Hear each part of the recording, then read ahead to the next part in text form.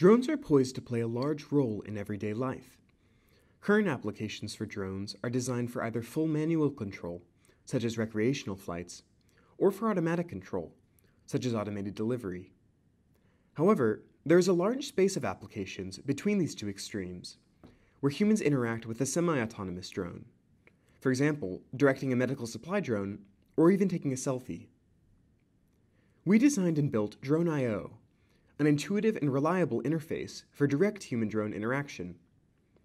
Drone.io allows you to communicate with the drone on the spot, without the need for radio controllers or other gadgets.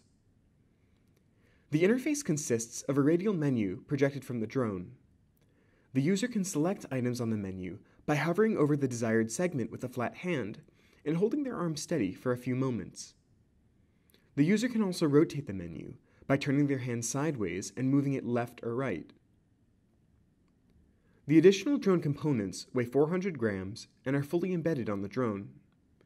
These include a depth camera, pico projector, and an iPod Touch for computation. The system runs in real time with low latency and consists of a structure sensor, an infrared depth sensing camera, an iPod Touch to process the raw depth data, and the Cellulon Pico Pro, a focus-free pico projector to project the phone's screen onto the ground. We first evaluated our system for accuracy and response time in a controlled indoor environment with 15 participants.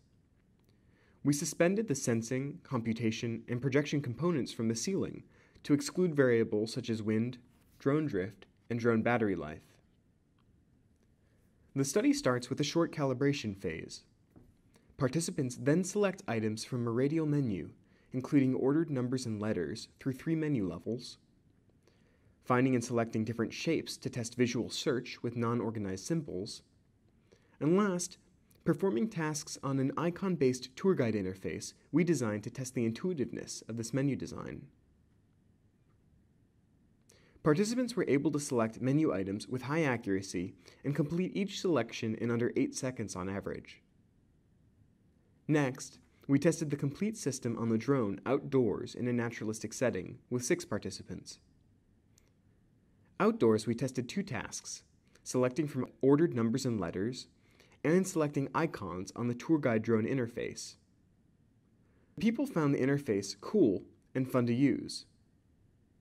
While some participants found the drifting of the drone distracting, all were able to complete the tasks, and they were still able to select items from the menu with high accuracy, over 97%, and quickly, with selection in about 10 seconds on average. We created Drone.io, a fully contained input-output system for interacting with drones. Our novel system will facilitate communicating with the semi-autonomous drones that will be pervasive in the future.